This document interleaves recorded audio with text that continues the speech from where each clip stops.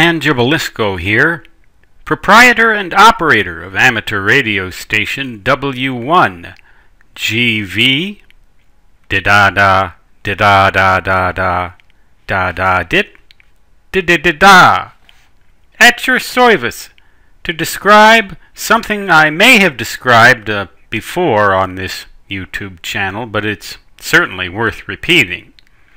Suppose that you want to set up a random wire antenna.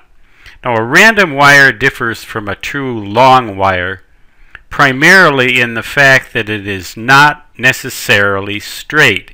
So the directional advantages and constraints that you get with a true long wire antenna don't occur.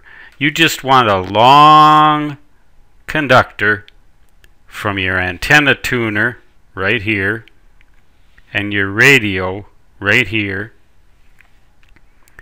to function as a general purpose multi-band antenna.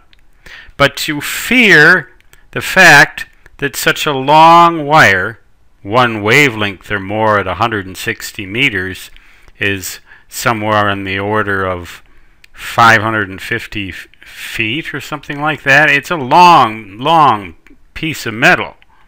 And if there's a nearby lightning strike, the resulting electromagnetic pulse, or EMP, can set up pretty dangerous and significant currents in this wire, and quite a voltage as well. It can cause damage to your system, it can imperil you, and it's just generally a bad all-around deal. This antenna, however, doesn't necessarily have to be free at the end. If you provide it with a good RF and electrical ground at the far end, the feed point impedance will change as compared to if this were not grounded, but it'll still perform just as well and in pretty much the same way. The advantage is that this whole length of wire will be solidly grounded so that there can't be any electrostatic charge buildup nor any surge currents to come and wreck your radio. Any surge currents that do arise will go to this good RF and electrical ground. They will prefer the path of least resistance, as it were, and ideally this resistance should be as low as possible. You might want to add a number of radial wires, although it doesn't really make a whole lot of difference how long they are. The longer the better, I'd say, and the more of them you can get down there, the better, so that you provide yourself with an excellent radio frequency ground as well as an excellent electrical ground. Meanwhile, your radio has to be electrically grounded for your own personal protection, but not so much radio frequency grounded. You will get RF in the shack occasionally as a result of a high radiation zone happening to exist near your tuner, and everything just conspires together to create your high RF situation right here. That's inevitable, but you just want to make sure that you don't run very much of this wire indoors. You want to get it out there as soon as you can from the feed point in the tuner.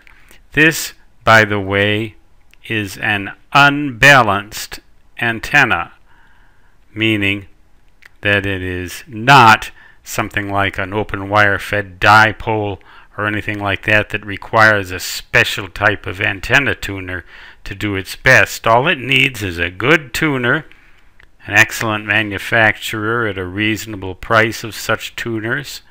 A huge variety of them, as a matter of fact, is MFJ Enterprises.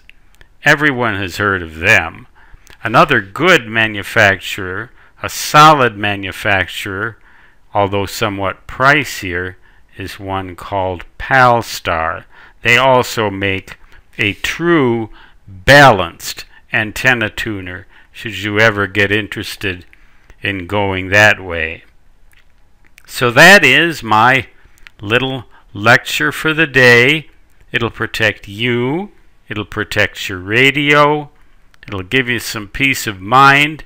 You won't always have to be disconnecting and grounding your antenna because it will already in effect be well grounded. You can just leave it be and sleep tight through those thunder showers until a superbolt comes down from 10 miles away and fries you, your radio, your house, and your whole life. You hope not. Stan Gibilisco, W1, GV, Whiskey 1 Good Vibrations, saying 73 for now, which means best regards in ham radio jargon, and so long, which in my native language translates to da-da-da-da-da-da.